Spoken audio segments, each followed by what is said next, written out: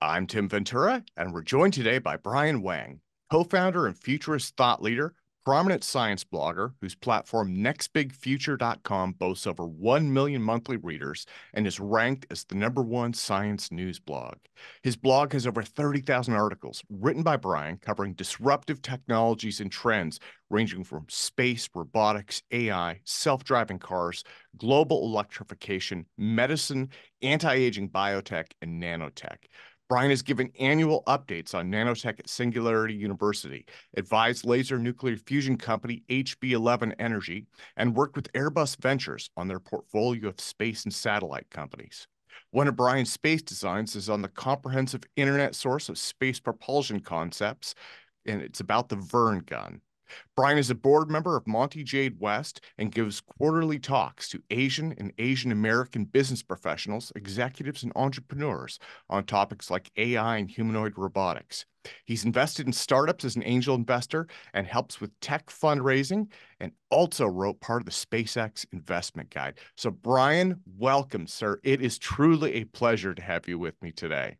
Great to join you, Tim. So you are engaged with a number of visionary science and tech projects. But again, I think people are most familiar with your website at nextbigfuture.com, which covers a ton of cutting edge research into areas like AI, robotics, fusion energy, space, so much more. All the stuff that we covered in the intro and much, much more. And even some geopolitical analysis. I've seen that up there lately. So let me start with the site. What can you tell us about nextbigfuture.com? How has the site grown and evolved over time?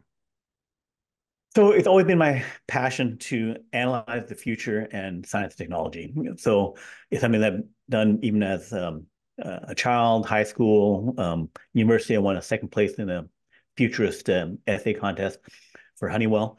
So I've just always loved it. And the site is where I put all that information and research that I would do anyway to do that.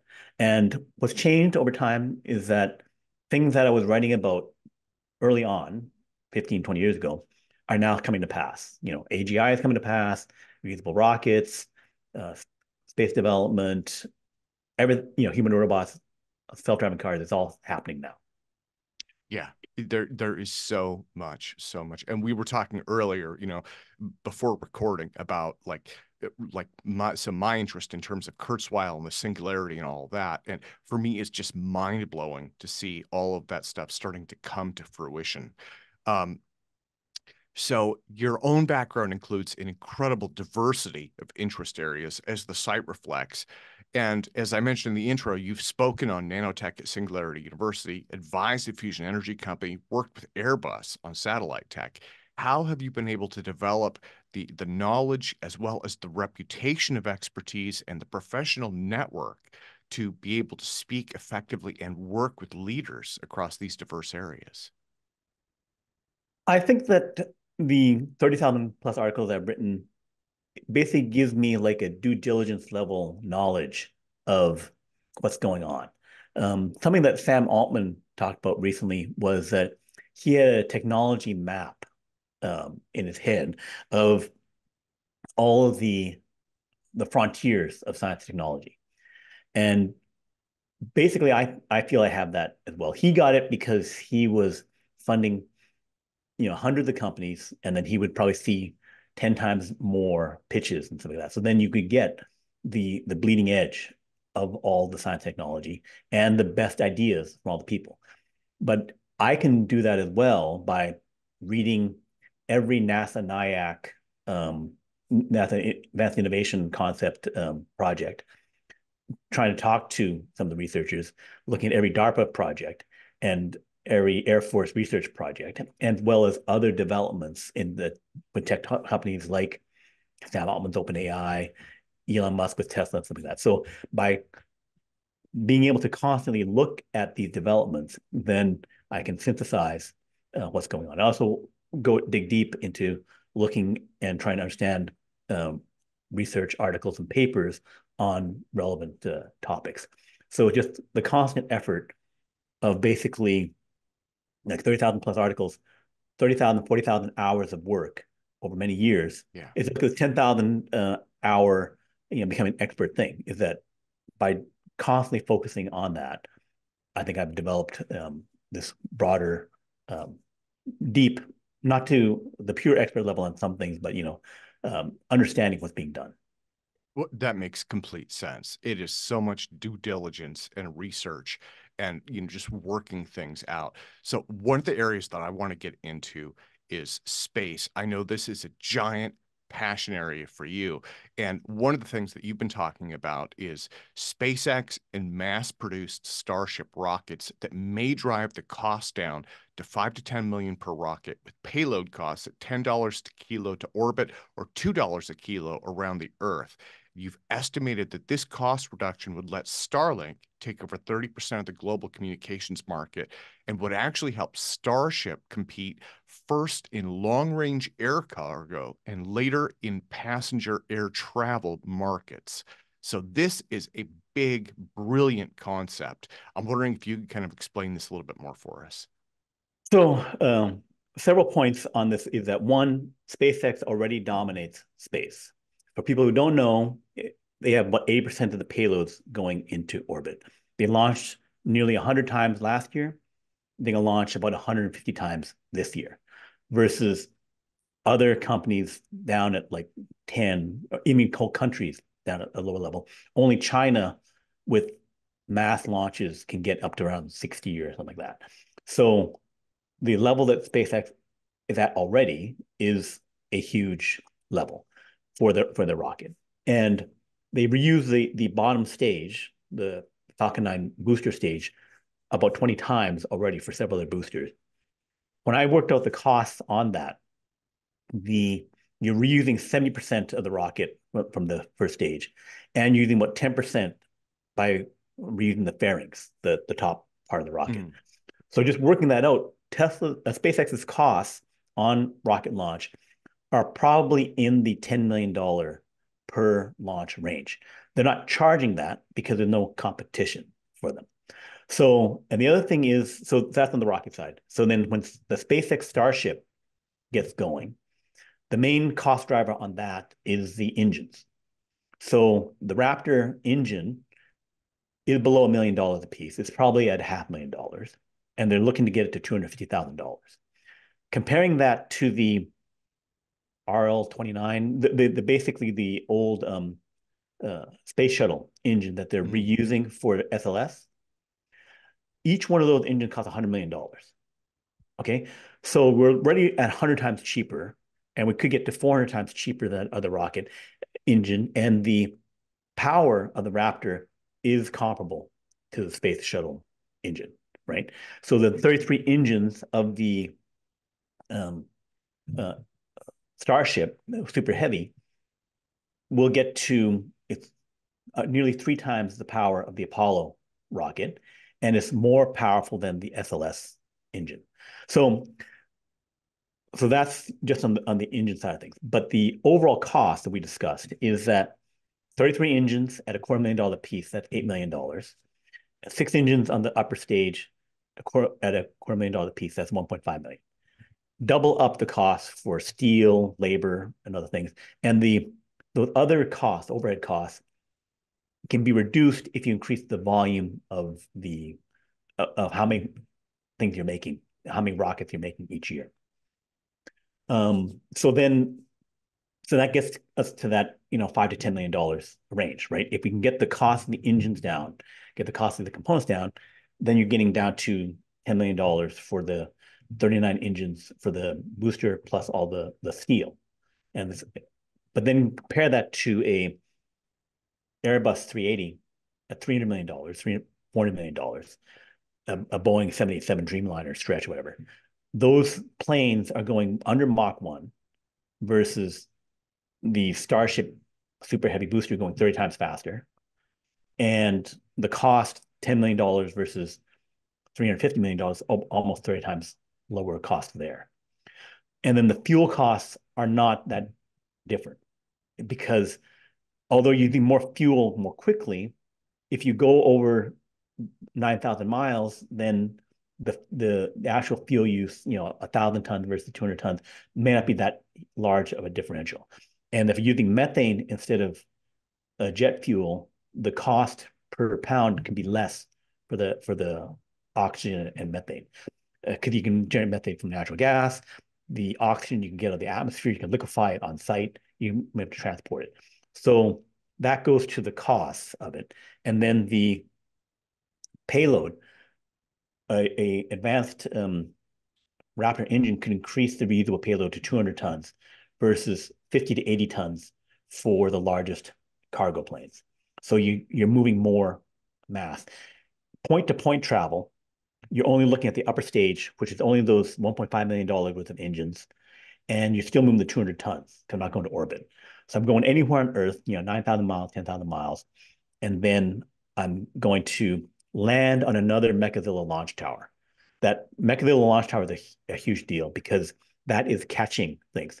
So the point-to-point military contract that they have, where the Air Force and Space Force are paying them $150 million to do a point-to-point travel, they will not be able to land on the battlefield. They're not going to like deliver commandos to a battlefield. The reason is that we saw in the second SpaceX test where launching over hardened cement, that it ripped up the cement because the engine was too powerful, right? So you can land like on the moon, something like that, but you're using small engines because the moon's 1/6 the gravity. So 1/36 the force on an engine, because I can use 6 times less for squared, force times mass acceleration squared. And if I have the engine up the top, then I'm not going to blast the regolith that much, spread it all around, right? So if I'm landing on a regular battlefield, I'm going to be throwing up a lot of rocks. I have to prepare a landing pad, right? So that I can land it safely.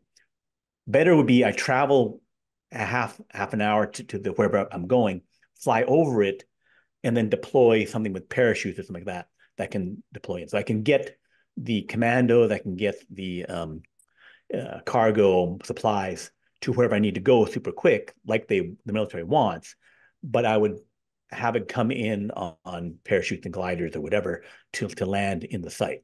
Because even I could land onto a prepared landing pad. If I take off, I'm kind of gonna rip that up and then create a tornado of things, rocks that we did last time. So yeah, so that's why I see that you need to go launch tower to launch tower, and mass producing launch towers is also something you need to do because you're going to have the Mechazilla launch tower catch the booster and the Starship. If I'm launching these things all the time, like going to air cargo, because things are 30 times cheaper, 30 times faster, then we're going to go launch tower, say initially 3 or 4 launch towers at the center of each continent, 3 or 4, and then I do a deal with FedEx and UPS, deliver the cargo sorted to each of the interior uh, intercontinental space ports, and then they will go to the other continent. So then I shave off 10 hours, 12 hours of flying time to go from North America to Asia, North America to Europe, Europe to Asia. So I connect the continents, shave off those 10 hours. So then the package delivered becomes faster. And then I would then go city to city by making 200 more launch towers at each of the major cities, New York to London, New York to Tokyo, all the direct cities. And you have to have them, the spaceport, the launch tower, outside the city, off some coastal area, again, for flight safety reasons that you want to land inside a city. So the reason that you're going to air cargo, because if I mass produce thousands of Starships because they have a 4,000 engine factory that can produce 100 Starships with boosters every year. And I'm not going to destroy them anymore. I'll just make more and more. So after 10 years, I'll have 1,000. Then for the amount of mass, if I have 100 Starships, 200 tons a each payload. I fly them 4 times a week, 3 times a week, right? Up from at the fastest turnaround of a Falcon 9 was like 21 days. So I fly them 3 times 3 times a week. We're looking at 100 flights per Starship every year, right? Because flight every 2-3 days, 100 flights a year. And then if I have 100 of them, that's 10,000 flights. 10,000 flights times 200 tons, that's 2 million tons. So I've gone up from a few thousand tons a year now to 2 million tons capacity with just the first 100 Starships. So even in my Dominate Air Communications, we'll discuss that part of my discussion. Dominate Air Communications, the amount of things that I'm taking, if I drop that cost down to $10 per kilogram, right? Because it's just fuel costs and doubling that up for amortization of the engine, then I'm competitive with air cargo. A lot of air cargo is $3 to $7 per kilogram. If I'm at $10 per kilogram, I'm right there. And if I only use the upper stage, I can drop the cost 1/5 because the upper stage is only 1/4 of that cost. So it can be cheaper than that. But you wouldn't go cheaper, just like SpaceX is not giving the lowest cost right now.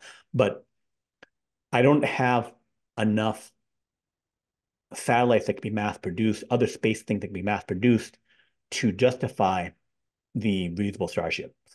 I need to go against air cargo because that is what's moving at 1 million tons a year, right? So the only thing that matches up is air cargo, right? And then go ahead. Well, I was going to say, again, this is a really big idea, right? The idea that you could, instead of taking first class, you could take a rocket in the future. Right. So a few years back, Lieutenant General Stephen Quast gave a lecture at Hillsdale College, and he cryptically mentioned at the time a new technology that can transport a human anywhere in the world in an hour. And when I interviewed him, I was wondering what that was. Essentially, he was talking about AFRL Rocket Cargo, which is the same thing that you were describing here, right? So this is something that has been emerging for a while. And I know for myself, when I really started to learn what this meant, it's just mind-blowing. And it's not based on really fundamentally new technology, right? This isn't a warp drive or anything like that. It's just the evolution of existing tools and technologies and economies of scale that are bringing this within reach of the average person. And that's really exciting. It's innovation on business models, and it's being willing, like Elon is, to drive a large company like a startup. That he had not lost the drive it like a startup mentality, even though he had a huge company. He could be like Bezos and create Amazon, which is a great thing, and create cloud computing. But Bezos is not willing to go all in on Blue Origin, right? He's not willing to risk everything to take it to the next level, right? Yeah. And he doesn't have, as great as he is, well, he did that for cloud computing, where basically it was an entirely new thing, and then he pushed the envelope on that. So that is the innovation aspect of things, is on the audacity, the boldness to say, here's first principles what can be done, and then going to be able to lead the team and the experts to achieve that goal.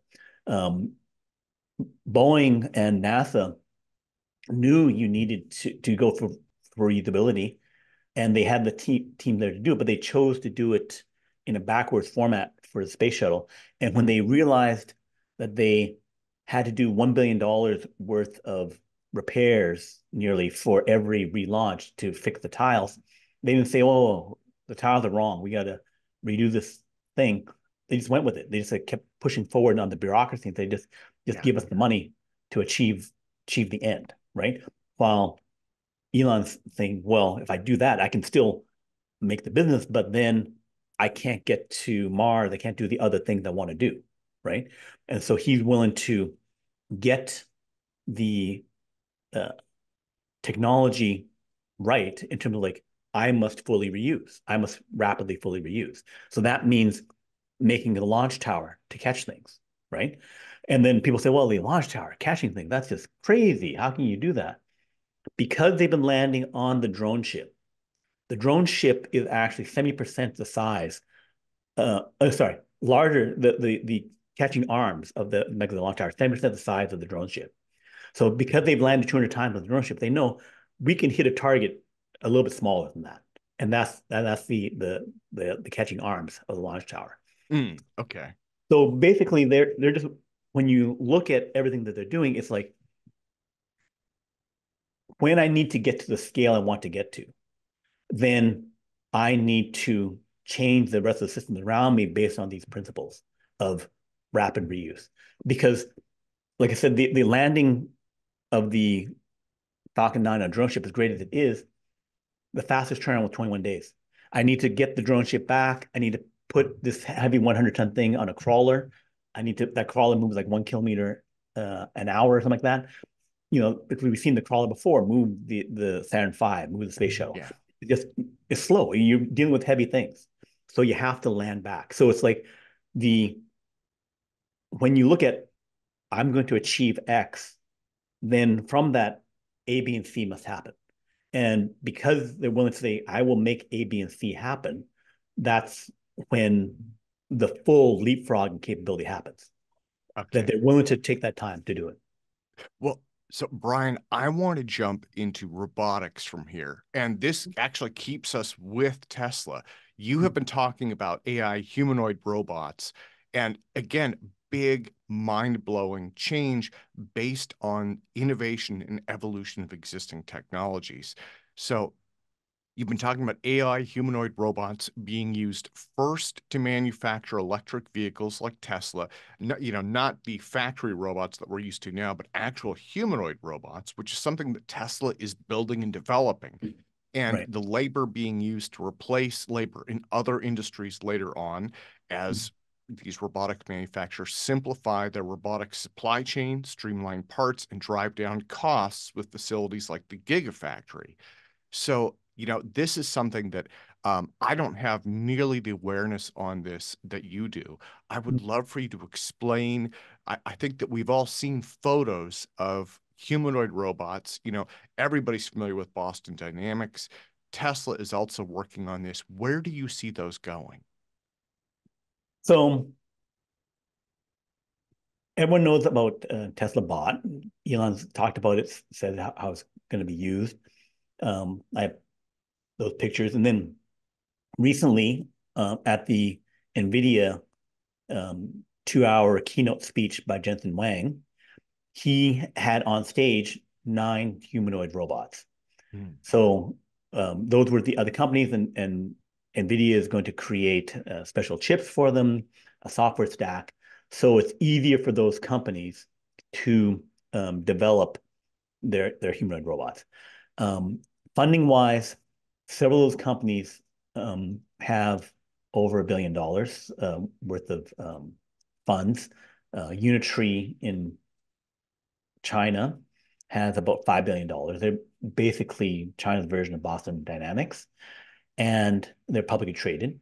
And then Figure AI just got $650 million from a group of investors, including OpenAI and Microsoft. So Sam Altman has said that they need to AI will become AGI, and it needs to be embodied in robotics. Um, and so they're going to go hard at that. So I'm going to say that Tesla and Tesla Bot will be the one that has this more transformational capability. Like, even though the others, Figure AI, Agility Robotics, they'll make thousands of bots. The market is huge. In this case, all companies will have a lot of success with this because they're just replacing human labor. The markets are virtually unlimited if you can find the right niches for that. But in terms of the bigger replacing labor and doing manufacturing, I'm gonna make the case for Tesla. And I'm not just saying, oh, you're the Tesla fan, something like that. I'm saying because of this first principles, I'm willing to change everything I do in order to make this work. That's why I'm saying Tesla and Tesla Bot will succeed with this. So what's different about Tesla Bot? Not necessarily the robot itself, although they did make their own actuators for the hands and fingers and everything like that. And they're doing rapid development on that aspect of things. It is that they're changing their manufacturing process to go around the robot. So there's the unboxed process. I'm not sure if you've heard about that. It was at Tesla AI Day, people who don't follow all these things. So the unboxed process. So the traditional making a car is you make the frame of the car, right?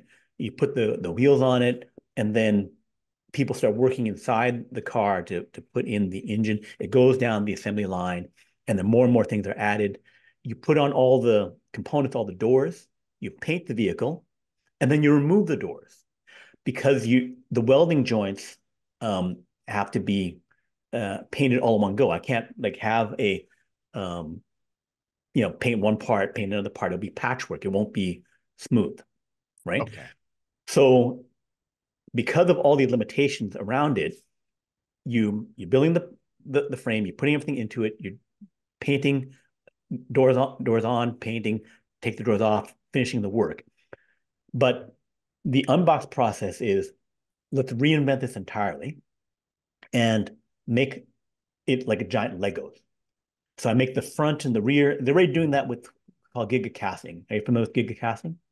No, no. So okay, so Tesla has been reducing the parts in the vehicles for since they've been starting to do this work.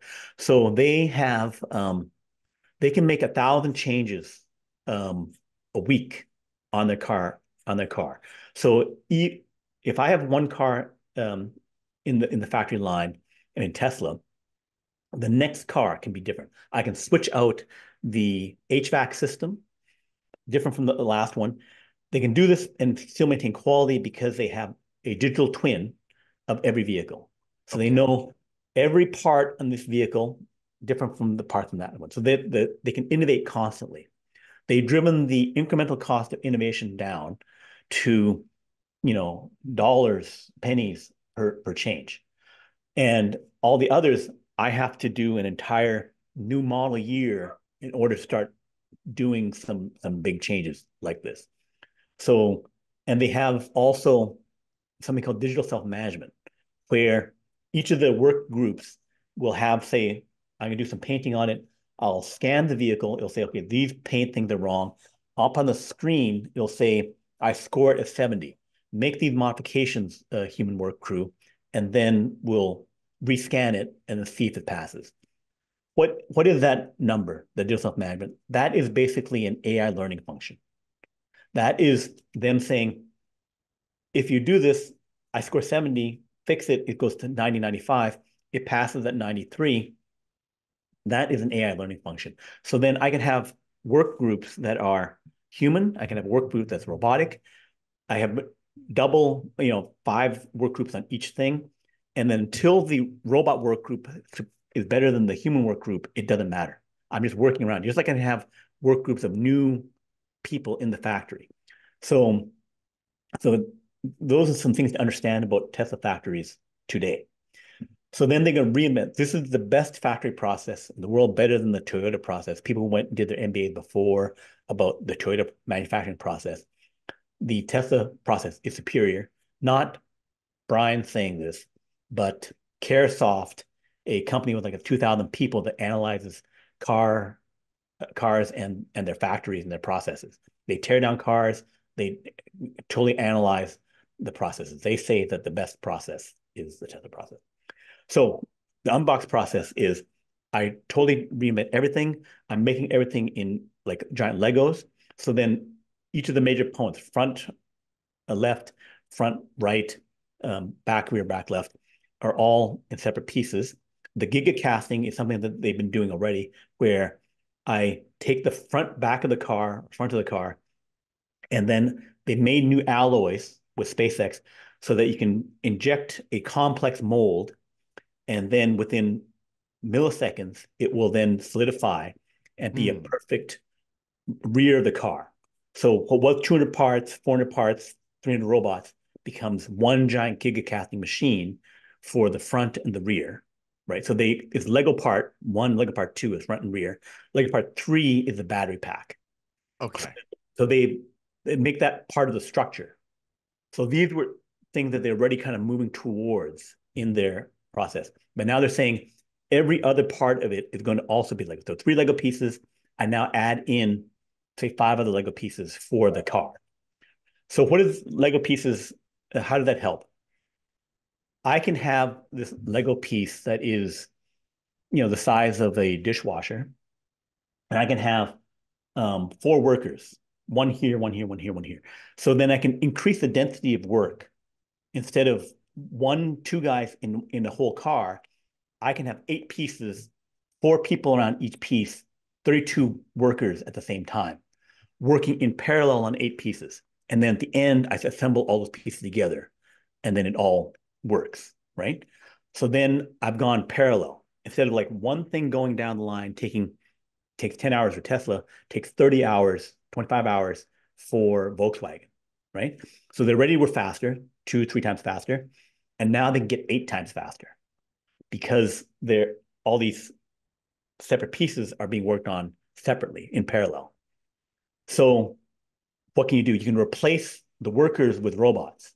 So now the robot doesn't have to climb into the car. It's outside. It's designed for them, right? So now I can replace it with 32 robots doing everything, right? So then you have all the digital self-management all ready to go. Something they had to do for that is that for the Cybertruck, they have something called the 48-volt architecture. So that was a huge change to go from 12 volt, which existed for like 4 decades, 5 decades, and now they're going 48 volt. Well, lighter wires, that's nice. But the other thing is that the 48 volt can connect like Ethernet. So then I can have the wiring in this module and then snap it to the next one in the next module. So each of the wiring connects inside of those large pieces, those blocks, right? So you need to go to 48 volt in order to achieve unbox process, right? Okay. So unbox process being giant Legos, right? And they also had to do drive-by-wire, and then need to add steer-by-wire. Because again, I'm not doing wiring harnesses all over the vehicle. I'm doing 48 volt, and I'm going to also carry the communications for the brakes and for the steering in separate pieces. So they had to do all these changes in order to make this huge leap in capability, which will be twice as efficient as other processes. And this was again analyzed by Caresoft. So again, not Brian saying it, not Tesla saying it. A third party analyzed it, and they're telling Chinese car makers how to copy it, which they'll be a few years behind, right? But the Chinese want to copy everything that they do. So, so this is again the next level aspect of that. So then, because they're redoing the manufacturing process for bots, then they can, and also not just if BMW gets some robots, like a working figure, I get some robots, and they put them into the same process, it doesn't get faster, right? It's like I totally reinvent it to get it 2 times faster, and then I'll dial up the speed even more to get 10 times faster, right? So they had to reinvent it and make new technologies, new alloys to do the gigacasting, new 48 volt architecture, change all the wiring, allow it to snap together. So they fundamentally redesigned everything. It's similar to Costco versus Walmart. Costco has $2 million per worker in terms of revenue versus, like $300,000, $400,000 for Walmart. Costco doesn't beat them at everything because, there's other issues there. But on the labor efficiency, Costco crushes its competition, right? It's because they designed their process around forklifts. Forklifts move the pallets and they put them there, and they do not unpack, reshell the pallet. They just like slice open the covers, and then people go and pick their sharpened carpet and get their stuff from there. So same thing is you invent the process for the robots because the robots are completely different, right? But the humanoid, so then it can be the same where it needs to be the same, right? Okay. So then Tesla can go and say they have 150,000 employees in all their factories. Now they replace them half and half with robots, and then eventually all with robots. And then they can go for each robot, 3 shifts, 4 shifts versus one human shift. They can expand faster. Initially, if they go like half and half, they can open up 4 new factories with their trained workers and increase the level of production. If Tesla can increase production from 400,000, 500,000 cars per quarter now to 2 million per quarter, then that's 8 million cars.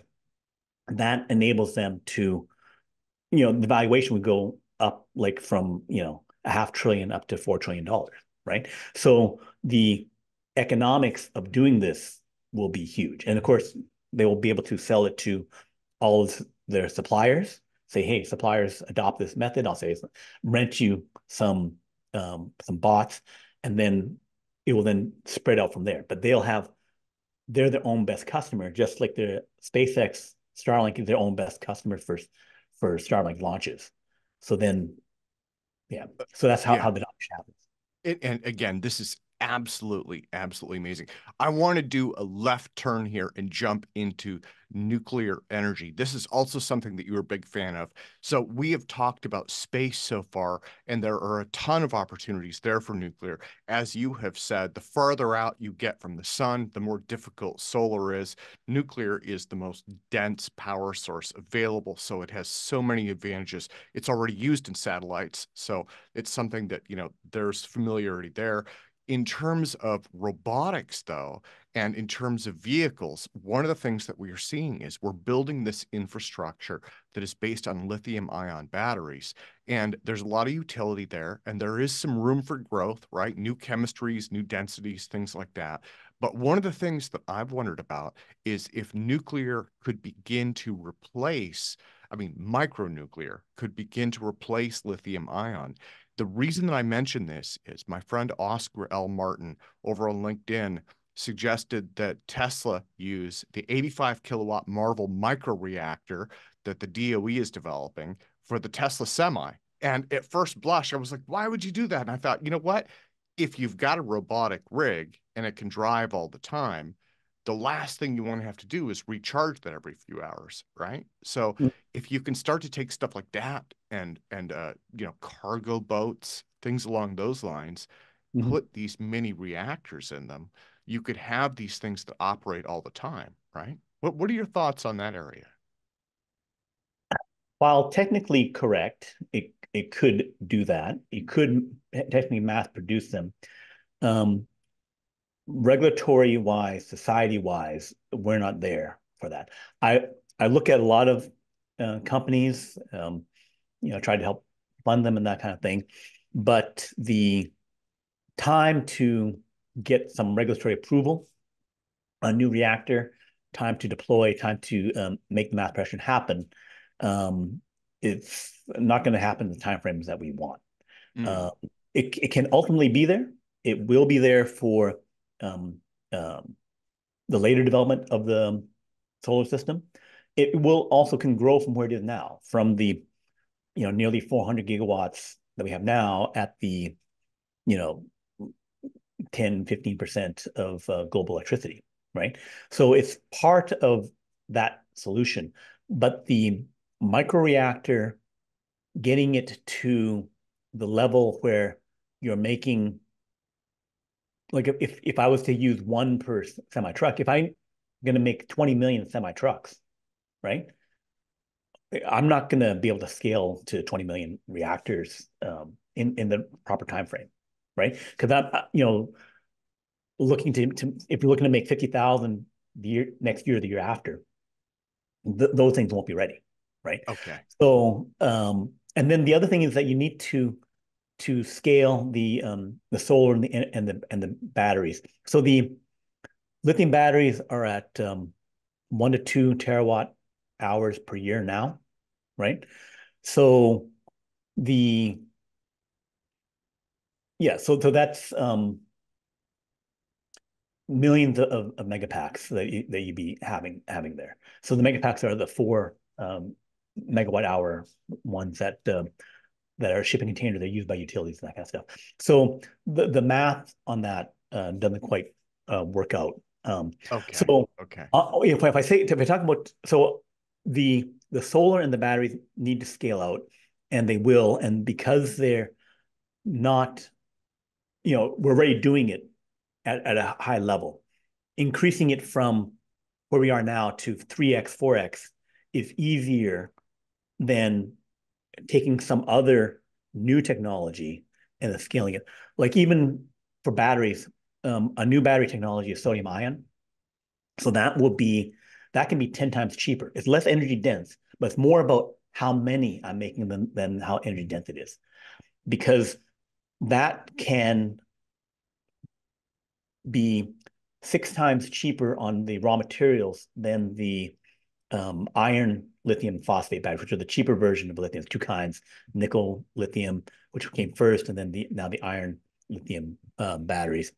So those can scale, and CATL, largest battery maker in the world, is already making those into batteries for cars and for other storage. But that is at the few gigawatt hour level, which is several hundred times less than how much we have on the lithium ion side. So the way lithium iron took over to get as dominant and will soon pass lithium nickel is that they grew 2 to 3 times faster every year than the 50% growth. So this is doubling and tripling, and this thing's going 50%. It's still growing, but then you have to overtake it. It's like replacing silicon chips, back in the day. Everyone kept saying, okay, we'll come up with gallium arsenide, we'll come up with whatever. They have niche uses which are better, but the predominant thing still stayed silicon because you have to replace $1 trillion industry with that. Yeah. It's the scaling of what you need to do is what Well, limits choices. so in terms of nuclear, though, I know that you are pro-nuclear. What we're talking about probably is the evolution of models that we're already familiar with, right? Nuclear reactors, and Right. then just advances in battery technology. So again, these are things that we're already familiar with. We're just going to see them continue to evolve, right? But that still puts us in the realm of robotic vehicles, robotic shipping, things along those lines. We could potentially see, like, one of the things that I've seen is Yamaha just came out with a really amazing super high power 4-stroke engine for drones. And so that's something there's potential for too. We may see internal combustion come back for some of these long duration drones. So it's again something where you have to look at the whole business model, the whole ecosystem of what you're doing, supply chain, to see what has to happen. So it's, as you say, the total reusable rocket was the rocket itself, the technology itself is similar. It was just how you put it together, the whole recipe that came together to achieve that. So um, determining technology winners is requires more than just comparing one set of specs and features, to say, okay, this would win because of that. It could be the case for a certain niche where that feature is absolutely necessary, like going beyond um, Jupiter, right? That when I send things out there, I really need to use nuclear because the amount of solar as I go twice as far is dropping by, Yeah. 50%, right? So I get out to Jupiter and the amount of solar is like 1% or something like that. So it just the physics of that forces you to a different solution. And if I want to develop beyond those ranges, beaming the power out becomes impractical. Like other solutions just don't start working. So then you're left with nuclear at scale. Okay. Around Earth, it should have been developed that we should have had, thousands of nuclear reactors. That was a plan at the time of Nixon.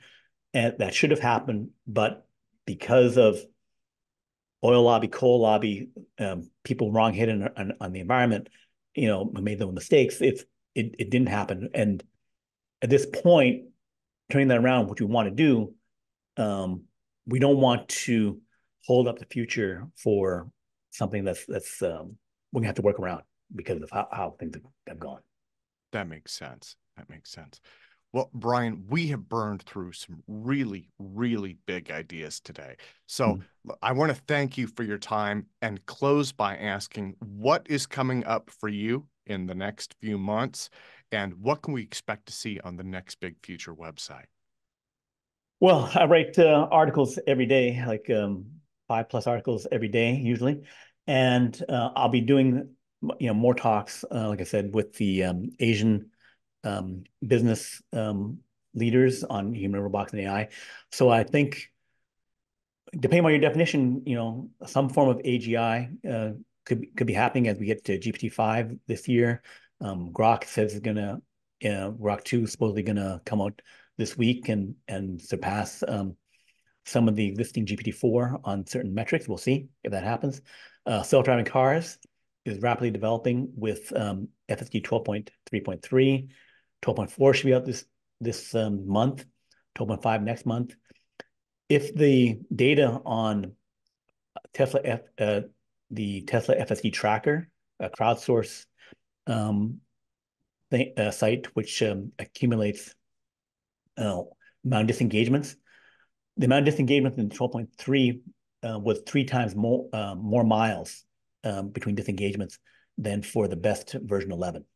So if we get 3 times better on each of the next versions and each month, then it can rapidly get to full robotaxi level, which was 17,000 miles for Waymo. So just on those metrics, this could happen very quickly. And then that will enable the development of the Tesla bot to go faster because it's using the same kind of AI as being used in self-driving. So having a full robotaxi level self-driving system, still to be regulatory approved in all places, would enable a rapid improvement of Tesla bot. So there's a lot of, and then we also mentioned that next month, that next launch of SpaceX Starship. So a lot of huge developments, not all just SpaceX, also all things in science, AI, AGI. So tracking a lot of things. Amazing, amazing. And again, I want to remind people to keep visiting nextbigfuture.com.